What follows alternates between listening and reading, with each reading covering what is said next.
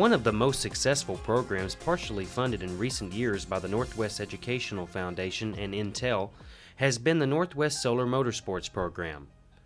The Northwest Educational Foundation recently granted $5,000 towards the participation of students in the engineering and constructing of a new solar-powered vehicle.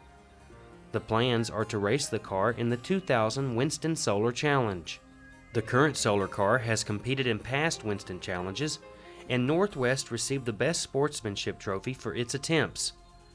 In this program, students gain knowledge, self-esteem, and learn to work as a team. Students learn that life skills that require hard work and perseverance will pay off in the long run.